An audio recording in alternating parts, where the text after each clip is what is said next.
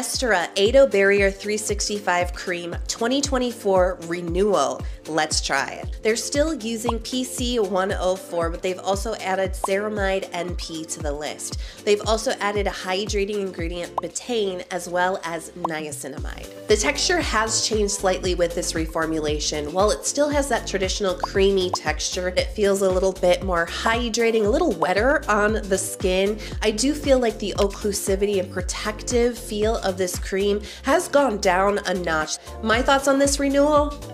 Why fix something that isn't broke? If you do have a dry, leaning skin type, or if you struggle with chronic dehydration and this has worked for you in the past, be aware that these changes may not make this your holy grail anymore. That change with the niacinamide is going to be a big red flag, and of course that change in the texture is also going to be a turnoff for some folks. Thanks for watching. Don't forget to subscribe for more bite-sized skincare reviews.